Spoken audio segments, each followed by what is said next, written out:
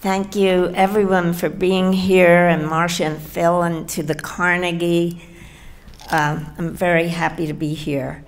I had a very distressing end of the year and beginning of the new year in the death of my son and my husband. And I'd like to start my reading by reading a poem by part of a poem by Galway Canal, in honor of Barry, my son. His wife, Tammy, and his daughter, Erin, are here tonight. And Barry and Erin used to play tennis all the time. So this is a Galway Canal poem about tennis. I better get my program out so I know what I'm doing.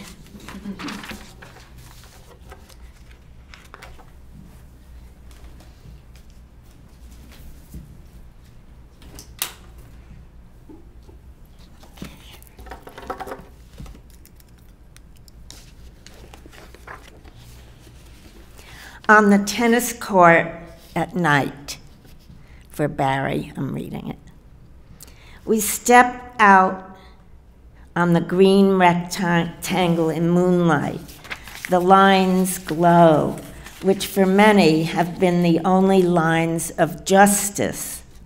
We remember the 1,000 erased trajectories of the close contested last set. Blur of volleys, soft arcs of drop shoes, huge ingrown loops of lobs with topspin that went running away, cross currents recurring down each, sweet and bitter. The breeze has carried them off, but we still hear the mutters, cries of deuce or love too, squeak of tennis shoes, grunt of overreaching, all dozen extant tennis quips, just out, or about right for you, or wanna change partners, and baa of sheep, translated very occasionally into funk of well-hit ball among the pure right angles and unhesitating lines of this arena where every man grows old, pursuing that repertoire of perfect shoes, darkness already in his strokes. So that's Galway Canal.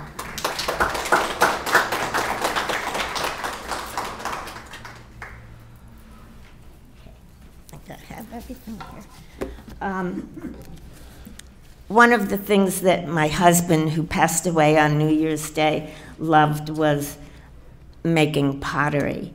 So I'm going to read a poem called Dreaming of the Potter that I wrote for Herb. Nocturnal goblets spin easy in dreams. Raw porcelain takes shape in naked simplicity. Water pools rinse skillful fingers, toes control wheel speed, palms caress hollow earthen breasts. Spiritual, this making of vases, this molding of bowls, this sanding of bisque-fired clay. Gone the chaos of the world. Dreamer becomes vessel, skin smoothed and dressed in glaze. Thank you. I'd like to just tell you a little bit about my husband and I. We met in the 5th grade, and we went all through elementary and high school together. And after he graduated high school, he went into the Air Force and ended up, when he left the Air Force, in California and went to SC, where he met his wife named Judy and had 2 children, Paul and Julie. Meanwhile, I went to college to become an elementary school teacher. found my first husband, Harry, who 12 years later died of leukemia.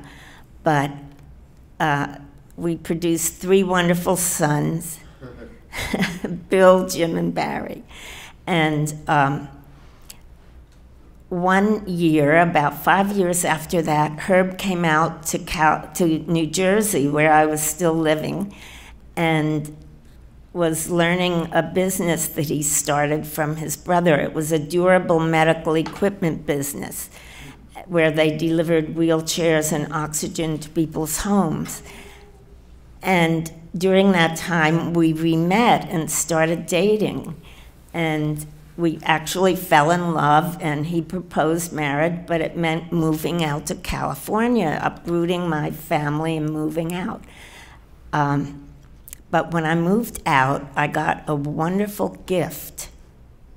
His ex-wife befriended me so that we were able to join our families together. So I'd like to read a poem that I wrote for Judy, his ex-wife.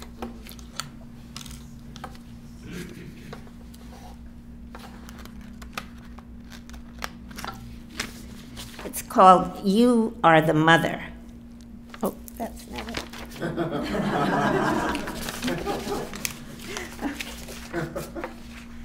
Okay. You are the mother. I meet you as you sit in your car with the window open. I bend down and say, "Hi, Judy." You greet me with a big smile. I'm relieved. I'm the new stepmother. It is the 70s. You invite me to your consciousness-raising group. I learn a whole lot about my new husband, Herb, and my stepchildren, Paul and Julie. I don't tell Herb everything. Paul is graduating from Santa Monica High. You say, "Let's do the graduation together." We have a big celebration out on our deck. Later, I invite you to Christmas dinner. You come. You invite Herb and me to your wedding, a second Herb. We go. We go to we go. I say to my husband on the way home, this marriage is not going to last. It didn't. Judy, you moved to Eureka. We tell you we're taking a trip with our parents to Oregon. You say, use my house as a home base. I'll be away at a conference. We do. You find Mary. We can't make the wedding, but we meet your third husband when you guys drive down from Eureka. He's a doll. They're still married, by the way. Fast forward to 2014. Your granddaughter, Monica, the helicopter pilot, the light isn't too good here, is graduating from Cal State Long Beach. We all meet at Paul's condo in San Pedro. After the ceremony, everyone goes to dinner. Judy, you choose to sit next to me.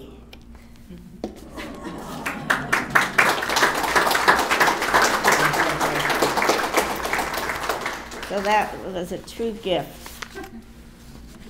One of the things that my husband loved was cooking and baking, and he liked to learn from his mother, Ella, who was Hungarian and an excellent baker. So I'd like to read a poem called Making Strudel.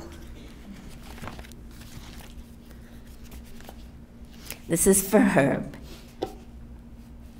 I was not there, but I can imagine his mother guiding him in the ritual of passing on knowledge.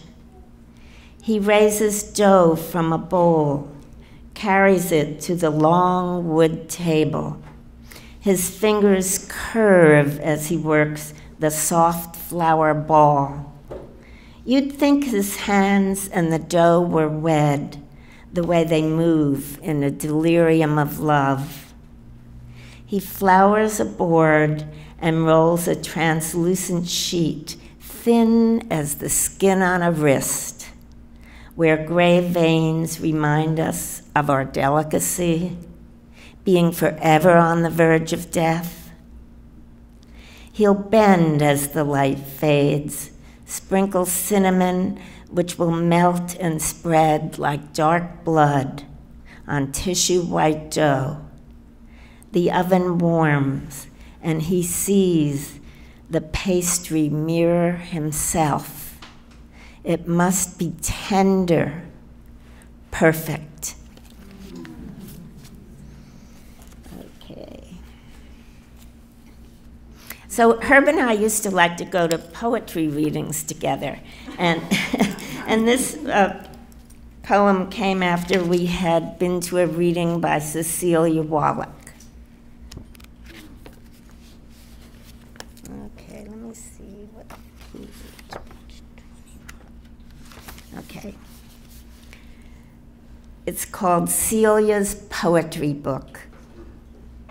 We carry her book to bed with us, take turns reading poem after poem aloud, trying to echo her tone in words pressed forever to esparto paper leaves until a Santa Ana wind takes the dried grass fields with fire, and her poems rise up in late flame, then curl like blackened and spent rose petals, page by page, becoming the ash that we all will when man decides to destroy man in the way we now know how, in one large blast, big enough, I imagine, to scare the remaining planets into submission.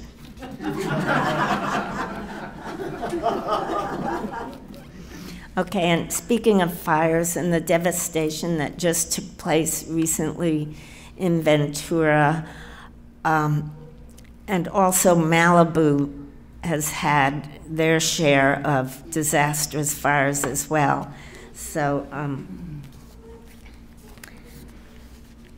this was written after a big fire in Malibu. It's called Your Back Grew Large, for Herb.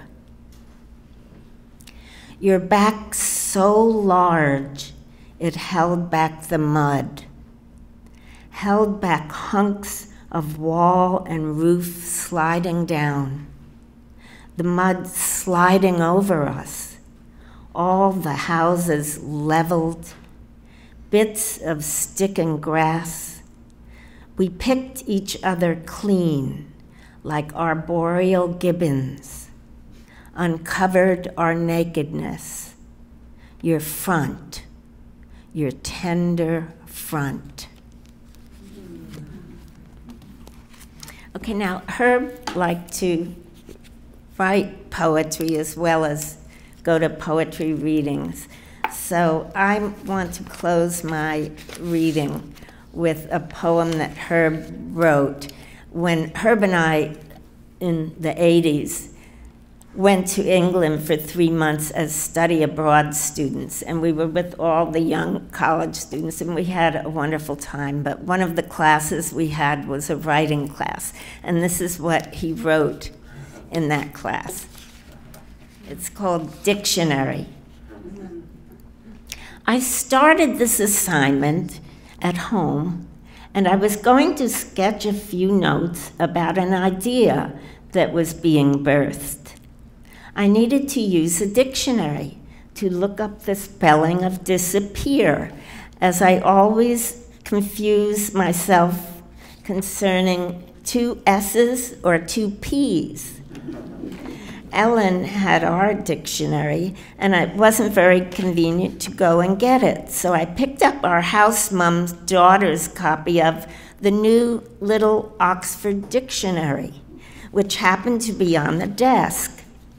Looking through the D's, I was suddenly hypnotized by a word in bold print at the head of the last column, denoting that it was the last word on the page. Demi-semiquaver. Musical note equal to half a semiquaver. I was intrigued. This was my first experience with a British dictionary. So far it made sense, but I didn't know what a semiquaver was. Off to the S's. Semiquaver. Musical note equal to half a quaver. Makes sense to me. The British seem to be true to form. Tell you the parts you already know first and leave the rest for later. Off to the cues.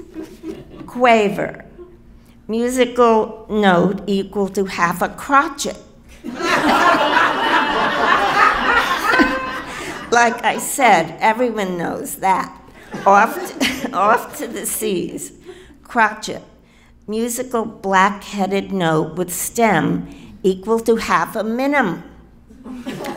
Foiled again. Off to the M's. Minim. Musical note half as long as a semibreve. Now, if you think a semibreve is equal to half a breve, you might be right.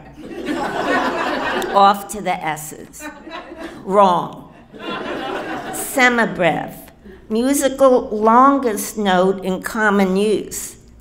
But it doesn't seem right that a semi-anything should be the longest. It seems that it should be half of something. Right, you guessed it.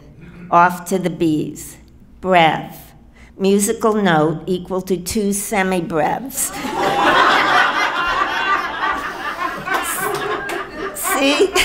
I knew a semibrev had to be half of something. So if a brev is twice a semibrev, then a semibrev can't be the longest. I'm certain, had this been a Cambridge dictionary rather than an Oxford dictionary, it would have been much clearer. I think now that I won't look up that word I was having trouble with and just disappear.